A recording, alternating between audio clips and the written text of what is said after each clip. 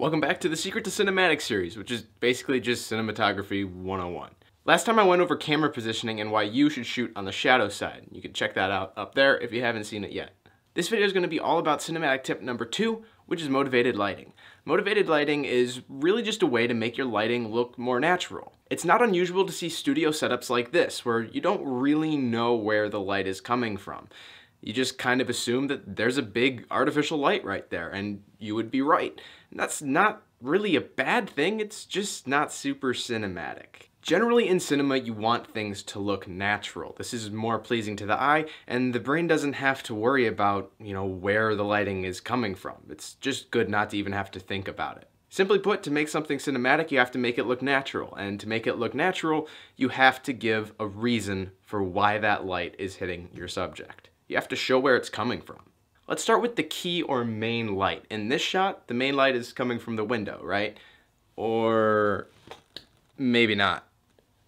The light in this shot is actually coming from an artificial softbox right here. You just don't think about it because you see light coming from this window. Naturally, light comes through windows. You think that's what's lighting me.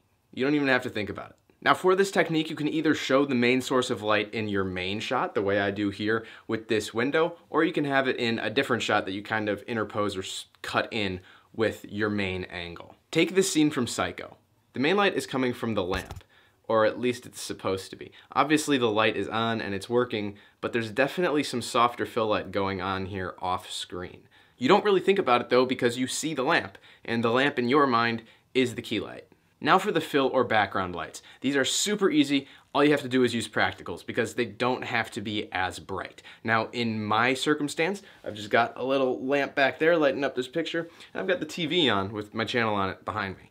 These are sort of serving as my background and hair lights. The key to making it look good though is to have natural colors back there. Obviously with the TV I could put any color on it that I wanted, but if I had say a red or blue light bulb in this spotlight here, it would kind of put you off, probably. At least it would put me off. Nobody has a red or blue light in their spot lamp. Here's a really short shot from The Godfather that illustrates practical, natural lighting very well. The subject comes up from the barbershop to the stairwell. His face is mainly lit from the light coming from upstairs, but we've also got a nice greenish blue hue from the window into the barbershop and also from the practical lights along the railing.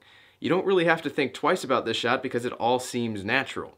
But if those lights hadn't been there, the subject wouldn't be so defined. He would just kind of blend into the background, into a big shadow. Also, side note, I bet this light was put there by the cinematographer too. So the lesson of the day is always show where your light is coming from. Well, at least if you want it to look natural. And with that, we're wrapped on quick tip number 2 for cinematography. I really hope that you enjoyed the video. If you did, do me a favor, hit the like button. It helps me out substantially. I really appreciate you. Until next time, remember that you are an awesome human being, and I'll see you soon.